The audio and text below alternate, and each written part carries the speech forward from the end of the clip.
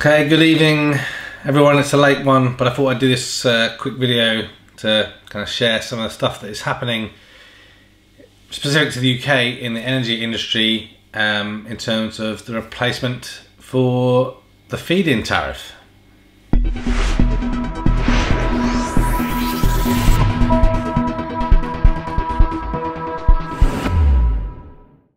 So as of the 31st of March 2019, the feed-in tariff ceased to exist.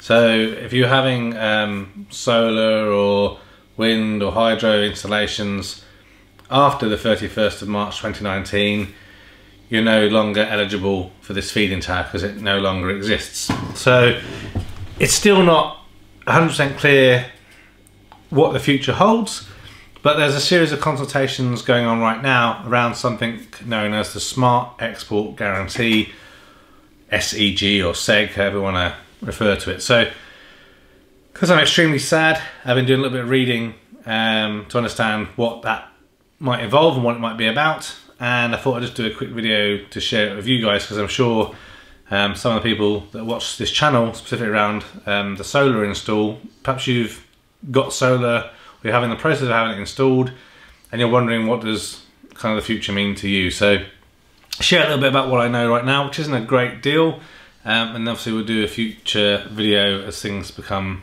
more clear. So to kind of bring us up to speed, I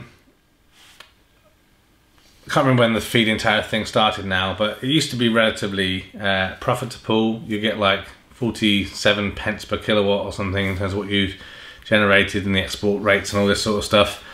Whereas now, like when I did my install, I think I get something like 3 point something pence per kilowatt for what I generate, and then about 5 pence per kilowatt for kind of what I would potentially export.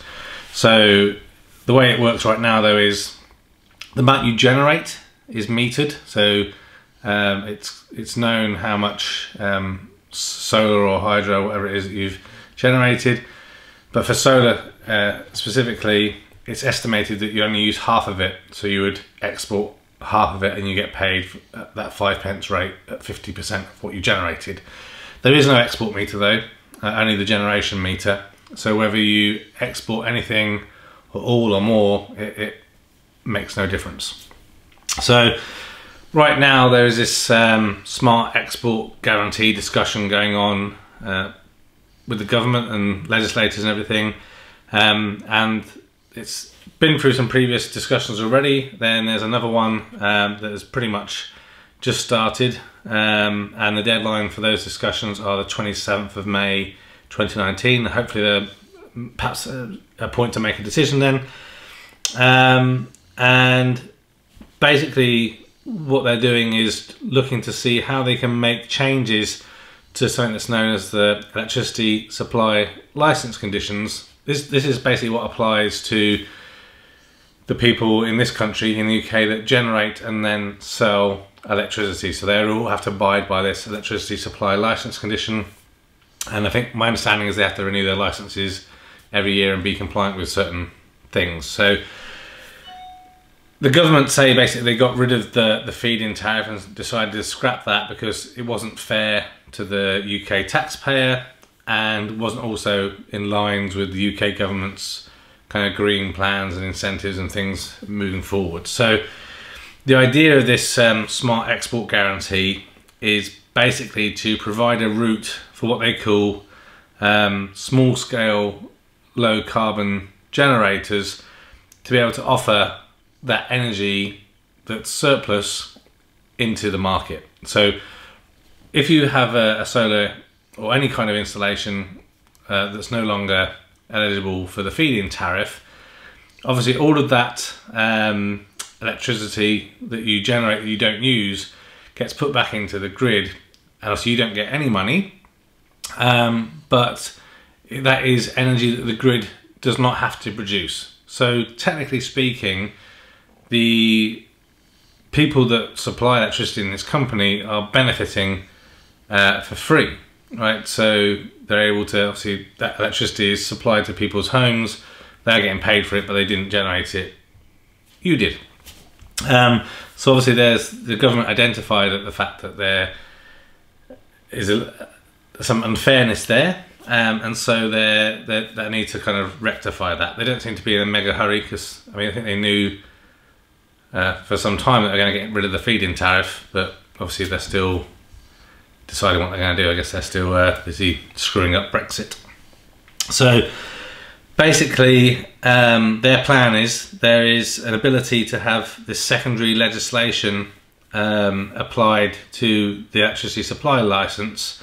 I think this is based around the Energy Act 2008 or something, that they can basically enforce a requirement for this smart export guarantee for any electricity supplier, and they define that as someone who supplies electricity to more than 15,000 customers.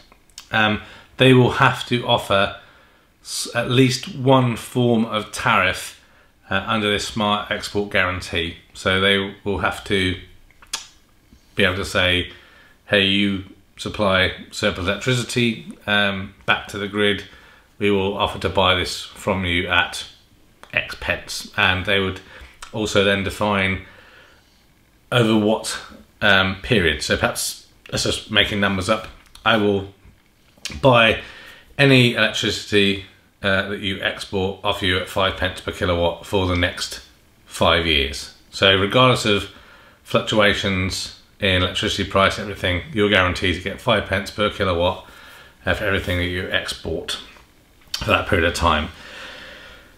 One of the other kind of proposed requirements is, where possible, this should be done smartly. So obviously the government suggesting that the smart electricity meters that people have in their house, the SMETS meters, will be able to do this, or any other device that can take half-hourly readings. And obviously the way this would work is, obviously that meter is able to see, even today if you have a smart meter, the smart meter knows when electricity is being exported back to the grid. If you have a look at yours, it will say red on it, and that's kind of signifying that electricity is flowing out of your house back into the grid. The one thing that is interesting, I can't quite decide why this is a requirement, but there's a current piece of this proposed legislation that says additional checks or verification may have to be done if someone also has battery storage. Now, my assumption there is that perhaps when you are applying for your smart export guarantee, you're going to have to obviously give your address, and so if you're using the context of solar, the size of your solar array and your inverter and all that sort of stuff. And then I'm guessing that the energy supplier will then obviously use information they have available to kind of estimate your amount of generation and your amount of export for the year, which will help them factor in you know, the amount of electricity that they need to supply. It isn't going to be coming from, you know, the smaller kind of suppliers that we'll be able to provide to them. So obviously if you have a battery, that obviously will limit your ability to export. So I guess they want to understand the whole picture, what is the size of your array, the inverter and your battery storage, to then get a better estimate of what will be exported to the grid. It's kind of odd that they specifically call that out, because in my head you would assume that just be what you'd have to supply anyway, and obviously the export meter is after all of that anyway. So it's not like the export meter would export electricity past the meter and then into the battery to give a kind of dodgy reading. But anyway, we'll see what happens. And the other thing that they've said is, whatever tariffs come up, we'll have to cater for what they call negative pricing. So this is all based around the demand on the grid. So obviously at different times of the day, there is different levels of demand on the grid. So basically this negative pricing is about when there isn't a demand. So they have surplus electricity and you're still going to be pumping electricity into the grid anyway, because you're just exporting because you don't need it. And so how do they account for that fact when the grid doesn't need electricity, but you're still putting some in anyway? So does that mean that somehow that 5 pence per kilowatt we mentioned earlier won't always be valid, and that's only when it's positive pricing. When it's negative pricing, something else will happen. I don't know. It seems a bit complicated to me, but you know, I'm sure they'll come up with something. And the other thing that they're talking about is having a central register. So for everyone who is going to be just defined as this small scale, low carbon generator, you will be put on a central register that is separate from the energy supplier, I guess basically so the government can get a good understanding and get, you know, metrics on all this sort of stuff. So you'll then be classified as a small scale, low carbon generator. And the only current restriction that I've seen in the paper that I've read is that the system, what you have, whether that be wind, solar or hydro, is not able to generate more than 50 kilowatt hours. So 50 kilowatt hours or less generation ability will be kind of what your system is. So obviously my system here, 9 kilowatt array, 6 kilowatt inverter, well within the parameters. However, we'll finish I guess with one point, and it's probably an obvious one. If you are currently already on the feed-in tariff scheme, you would not be eligible for the smart export guarantee, because then obviously you'd be doubling up and that wouldn't be fair. So it will be interesting to see if there's a scenario, probably not if you are on one of the original FiT schemes where you got these guaranteed generation and export payments for 25 years. But for someone like myself who's kind of got solar quite towards the end of the feed-in tariff scheme, I wonder if it will make any, will there be any benefit to consider moving to the supply export guarantee, or if that's even possible if you're already on the FiT and got that 25 or 20 year kind of guarantee.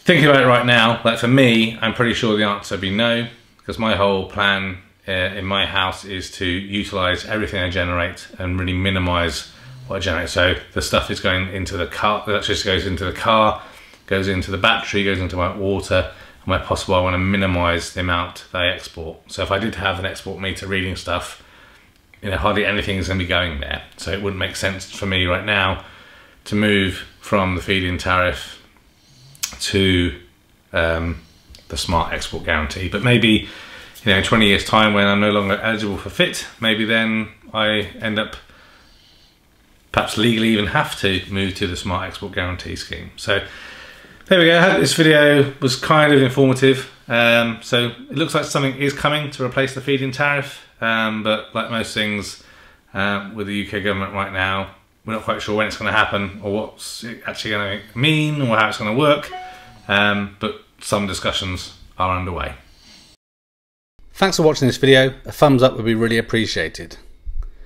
If you're interested in other geek type videos, please consider subscribing to Spectrum Geeks. Why not also follow us on Facebook, Instagram and Twitter. And before you leave, why don't you check out one of these other videos that may be of interest. Thanks again for watching.